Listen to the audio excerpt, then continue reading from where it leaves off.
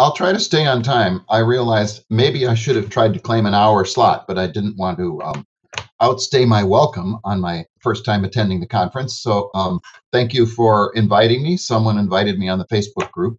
I'm Eric Hazen, not to be confused with all the other Erics. And I work at Boston University, but this is entirely spare time work. So this will be quite a contrast to the previous talk, I think, because what I have produced is a couple of, I think, one-of-a-kind, do-it-yourself HP25 re-implementations. And at this point, I have no plans to mass produce and sell them.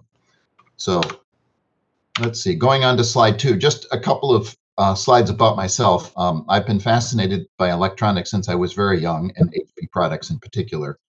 At age 13, which was in 1973, if you want to age me, I lived in Leeds, England for a while with my family, and my father was an experimental physicist, and I was brought in as an unpaid physics graduate assistant, as they called me, to work in the uni. And one of the things I did was to encounter an HP 9100, which I just loved, and I taught myself to program it, and I was immediately hooked on the whole concept of programmable devices. Fast forward a few years, in high school, we used HP 2100 running Timeshare Basic. Many of you suffered through that system, although it was pretty capable. We played various games like Trek 73, nice Star Trek simulation, and others. Games such as hacking the system and posting the administrator passwords on the chalkboard were not so legit. My father bought an HP 25 in 1975, and I was drooling over it, so I devoted myself to delivering the newspaper faithfully until I could afford my own at about $195 US then. Unfortunately, my HP 25 is dead. It fell in the fish tank with piranhas while I was out of town, and my roomies were scared to retrieve it. By the time I got it out, everything was pretty badly corroded. My father's, however, I still have, and it's still working. Very briefly, I studied computer science and learned a lot of useless things, how to run a Model 29 key punch and how to program Algol and System 370 assembly. I don't think that did me any good in my career, but what really changed my life was getting a TRX-80. I used that to program in assembly language and wrote a fourth system and a multitasking kernel and various other things. And then for a while, I worked at a theater lighting company, ETC, and I parlayed my Z80 assembly language experience into doing a lot of low-level software for a couple of their lighting consoles. Since then, the last almost 35 years, I've worked at Boston University developing electronics for the Large Hadron Collider at CERN and have become quite an HP collector. I've acquired a 10C, 11C, 15C, 16C, 67. A couple of them were stolen, but the 11C and the 16C I use almost daily. And I have to say that I never really made the transition to the 41 and more recent units. Just double checking, everybody still hear me okay? Yeah, we're good, thanks. Okay, good. Haven't used WebEx before, so just checking. So why did I start on this do-it-yourself project? Well, let's see. The HP25 is my favorite calculator. I still have my father's. It works well. The display and the keyboard are kind of small for my middle-aged eyes, and I really don't like emulators. There's going to be a talk about a tactile touchscreen emulator coming up, which I'm really interested in, but I hate clicking on calculator buttons with a mouse. And I have a bunch of time on my hands. No, not really, but so why use a Z80? I know them inside out. They were released about when the HP25 came out. Obviously, they couldn't have used one in the HP25 for cost and power reasons, but at least it was technology from the same era. And I like designing and assembling good old through-hole dip package boards. At work, we deal with parts that are too small to see now, and it's really kind of annoying. And the displays, I'll say a little more about it, but I really like using old school display technology. So probably could have deleted this slide. There isn't any specification. It's a hobby project, but I had goals: big clicky buttons, display I can read, simple hardware I can solder, and cross development from my Linux machine. So I usually start with the parts in a project. Z80, no brainer. I started with a Z80A, 4 megahertz. Memory, I found some UV erasable EEPROMs in my drawer. I thought about using those, but nah, I couldn't find the eraser. So I used some more modern parts, EEPROM and a static RAM, both 32K by 8 in nice dip packages. The display, the first unit I built, I used a 10 millimeter high brightness red common anode 7-segment displays. They're kind of traditional and easy to program. The driver is a multiplexed driver ICM 7218, which was the same one I used in theater lighting consoles in the around 1980. And amazingly, Microchip still produces them, and it's easy to use. Switches, there was no question. Cherry MX mechanical switches. I love them on my computer keyboards, and I just wanted to use them for the calculator. And otherwise, I have drawers of LS and S series TTL at work because we never throw anything out. Then I started thinking about boards. How many boards? I did a toy layout in Express PCB, which is a free PCB design tool, one of the first ones. I didn't want to do the whole layout in it, but it was a nice way to just mock things up. And it seemed like about 120 by 170 millimeters would be the form factor of the thing. I wanted to fit the Cherry MX key switches into something resembling the HP25 layout, and that worked out pretty well. It didn't look like the CPU would fit on the same board, though, so I started planning for a 2-board stack. I don't want to spend too much time showing you schematics, but this is the display and keyboard schematic in KiCad, which I love. It required 2 of these driver chips because each one can handle up to 8 digits. So a total of 3 4-digit 10 millimeter 7-segment displays, and essentially no other parts. That's one reason I like this chip, is it controls the current to the display, and the multiplexing and everything is handled in the chip. The keyboard is a pretty straightforward diode switch matrix, and the keyboard and the display are driven by are connected to the CPU board by 2 separate ribbon cable connectors. And I did put on-off and program run switches. The on-off switch is not an on-off switch, really. It just blanks the display. The program run switch does what you would expect. I laid out the board in KiCad. Placement and routing are pretty simple. I love JLC PCB, the Chinese manufacturer, and I used pretty conservative design rules that they can handle easily. And I was kind of lazy, so I just used a copper area on the top for ground and a bottom area for VCC, and then I didn't have to route power supply connections explicitly. The CPU is pretty simple, maybe a little oversimple for a Z80 system. There's the CPU, and the EEPROM and the RAM are connected directly to the processor bus. I just want to point out a couple things for people who might DIY their own Z80s. I really like this clock configuration. Divide the oscillator by 2, so the CPU runs at half the oscillator frequency. Use a 74S Schottky series flip-flop, specifically with a stiff pull-up resistor. Provides nice 50% duty cycle clock. Wait states were needed because the EEPROM is relatively slow, at least the cheap ones. And I wanted to run the CPU pretty fast so that the emulated speed would be about the same as the HP25. There are 2 I/O ports. There's an output 8-bit output port. This chip here over, and I guess you can't see my cursor, but it doesn't matter. There's one 8-bit output port, of which 6 bits are used to drive the columns in the keyboard, 5 bits, sorry, and an extra bit for an LED, and then there's an input port that reads back the rows from the keyboard. One really useful debugging thing I just want to point out here is I connected an LED to the halt line on the CPU. I always do that in my Z80 designs, and it means you can tell when you've ultimately run into a halt instruction, or during early debugging, you can do that deliberately. Memory decoding with logic, I/O decoding with 1 decoder chip. I think there's not much else to say on here. Oh, one important thing is there is a serial port, but it's bit banged. Probably I'll never do that again. I did get it working, but UARTs are not very expensive. So next time there'll be a UART. The layout, again, pretty straightforward, 2-layer board. And yeah, I don't think I'll say any more about that to save time. Then bringing it up, so the hardware came back, and that was great. It was easy soldering. It was all through hole. So I put it all together, and then I kind of stared at it, and I said, gee, then what?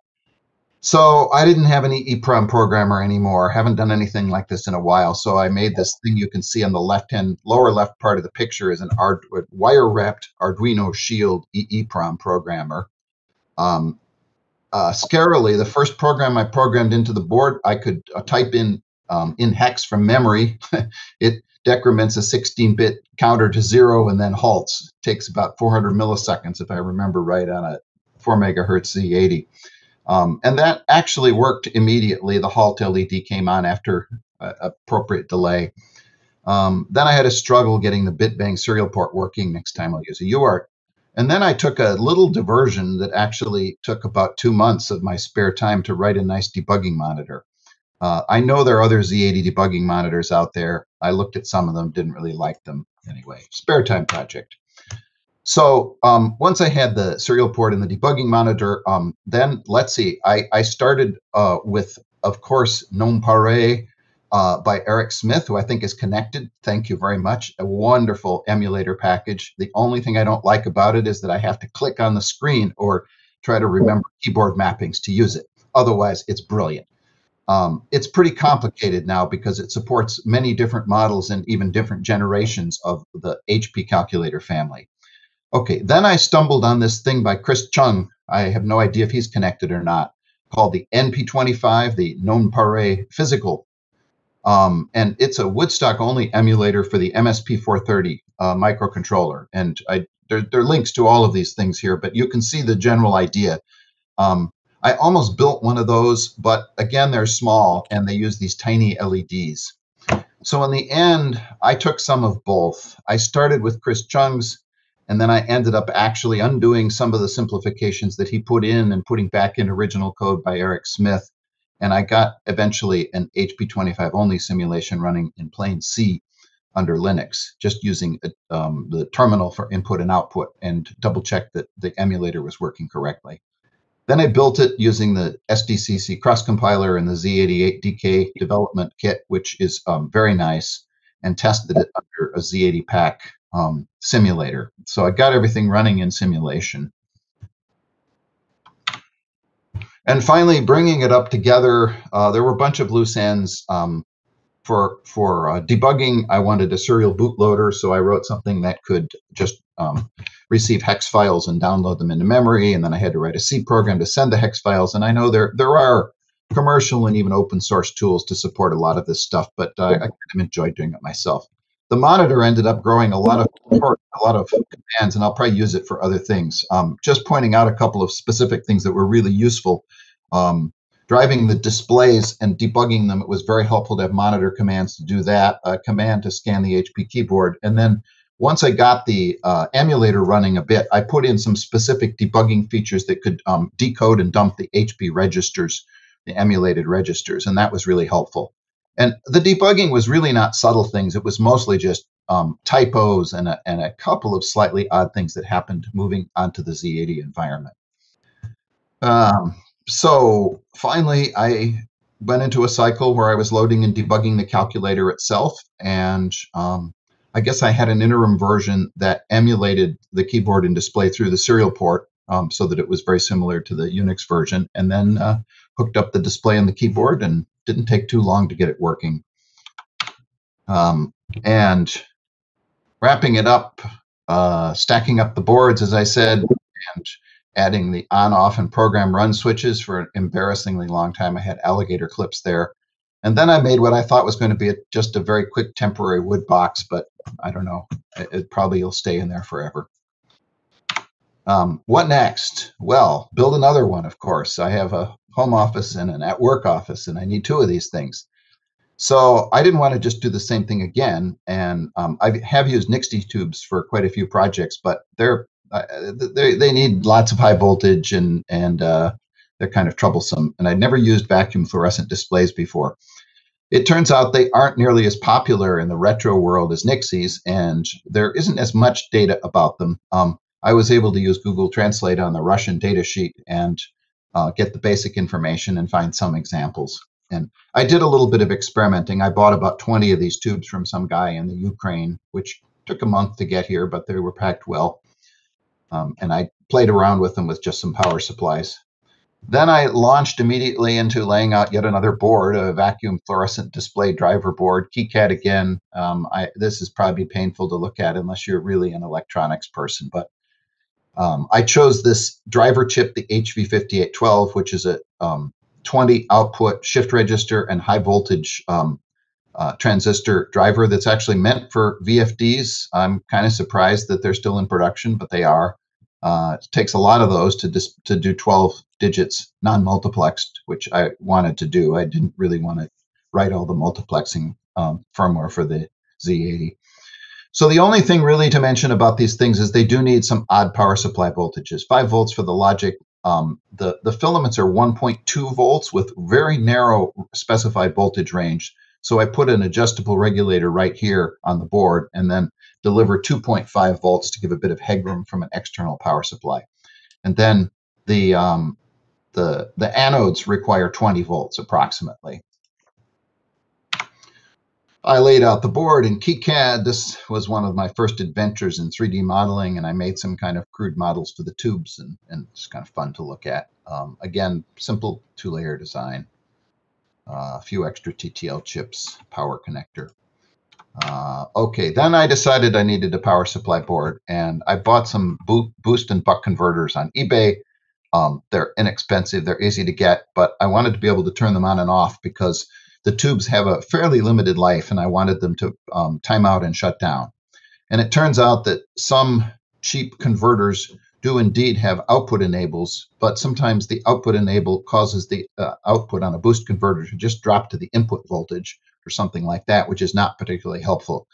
So I just made a junk box transistor switch circuit using a MOSFET finally to turn the power on and off on the inputs of the boost converters. And then there are enable signals that come from the Z80. Yep, this was a one evening layout, I think. There's the board. Putting it all together. So one thing I haven't mentioned Arduinos before, I don't think, but I use them a lot for simple debugging and prototyping purposes. So the first thing I did with the display board was to hook an Arduino up to it. And since it's a serial interface, it was only about 4 wires. And with a little bit of reading of the data sheet, messing around, I was able to get that running. And this display of all the hex digits is just a little test program that I wrote for the Arduino. And then, of course, I'm fast forwarding over quite a bit of work in code integration and so forth, but it wasn't that much trouble to make a version of the Z80 assembly code that drove the LED display and convert it for the vacuum fluorescent display and get that all working.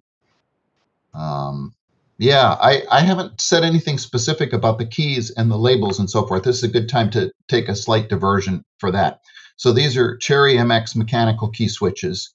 And you can see that the layout models pretty closely the original HP25 layout.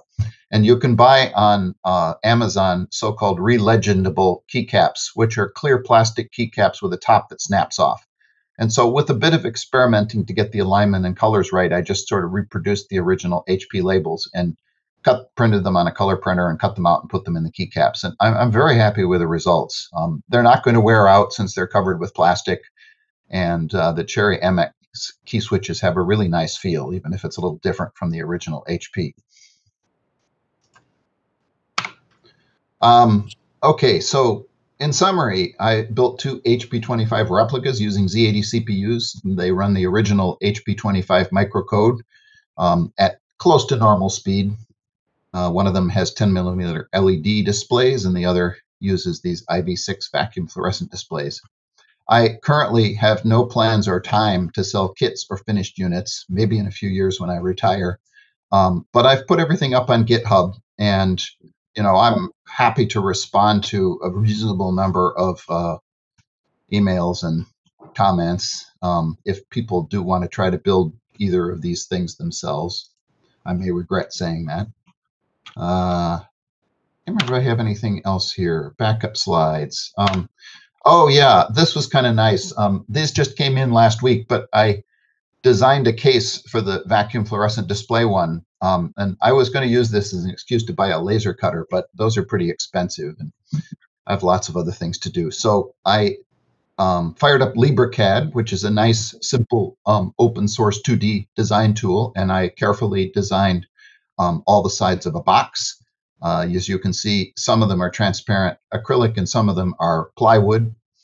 And, I have trouble getting this kind of thing right. So I did about 6 versions, but I printed out each one one-to-one on paper and After I thought things were about right, I glued them on foam core and cut them out with a razor knife and built the whole box up, and I found a bunch of mistakes and fixed it. So the amazing thing was I paid $60, sent it off to Pinocchio. Took about a month to get them back, but everything fit together. I was pleasantly surprised. There are a few things like holes for power connectors that I forgot. And if you look closely, you notice the program run and on-off switches are actually missing at the moment because there isn't any hole for the switches to poke up through this case, but I have a drill press. So yeah, and it's a DIY thing at the moment. The processor reset switch and the USB interface are hanging out the front of the box. A couple more things about software. So programming in HP25 from the keyboard is no fun. So in the spirit of lots of other more sophisticated things you're hearing about today, I wrote a little assembler in Perl. It reads source code of the format on the left here with just the line number and some ASCII representation of the program steps. The assembler produces a listing file as output that lists the step number and the display format, and then it produces a hex file, which is just the raw representation that's stored in the calculator. I love command lines, so then there's a C program that loads a program into the calculator over USB, just like that. So I can keep a library of programs and load them whenever I want. Emacs integration. So I'm also a dedicated Emacs editor user, and so I'm implementing cut and paste back and forth from the calculator into Emacs. So you can run a calculation, you push the F1 key on your keyboard if you're in Emacs, and that puts the X register into a cut and paste buffer. And this is implemented as a mixture of C++ and a little bit of Emacs list to bind to the keyboard. And you can specify an argument in Emacs to pick which register of the stack you want and read storage registers and so forth. I think that might be it. Yeah, this is my last slide. So just a few other comments. The original C version, admittedly, this is C code that was written probably mostly by Eric Smith to run on a workstation. And so it was probably a testimony to the quality of the SDCC compiler and library that it ran reasonably at all on an 8-bit Z80. I didn't do a lot of optimization, but it ran at maybe 20 to 25% of the HP25 speed originally. And so I launched with great enthusiasm into rewriting Eric Smith's entire emulator in Z80 assembly language. And someday I may live long enough to finish that, but boy, it would be a lot of work. I don't know if anyone has done anything similar or not, but then I noticed that you can buy off-the-shelf CMOS Z80s that are rated up to 20 megahertz. And so I ended up running the Z80 at 16 megahertz, and that results in an emulated speed that's within, I don't know, 10 or 15% of the original HP25. So I'm happy for now. It seems a little bit untidy to overclock the CPU like that, but it's within specs, things work. What next? I don't know. I have a little more work to do on the Emacs integration.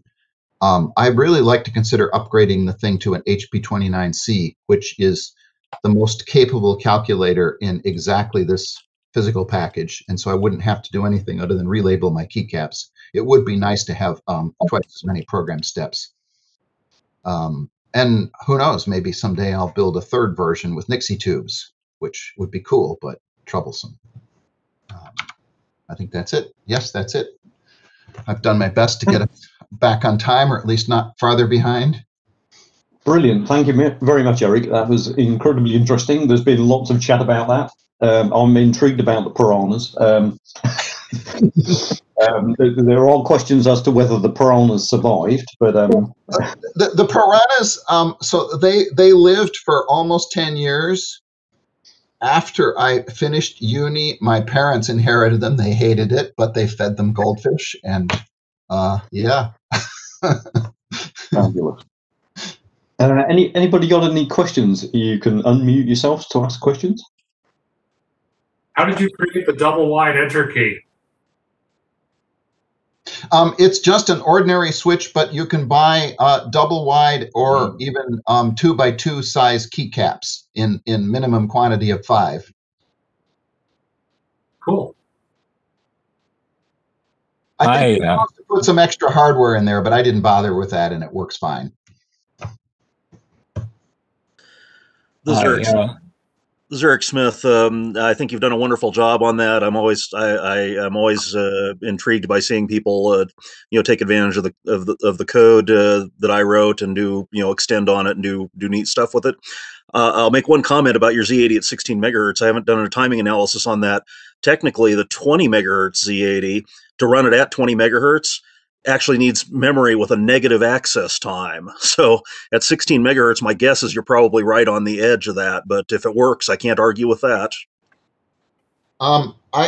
According to my arithmetic, which I did moderately carefully, at 16 megahertz, you need something like 65 or 70 nanosecond access time memory, which is exactly the speed rating by coincidence of the static RAM I have.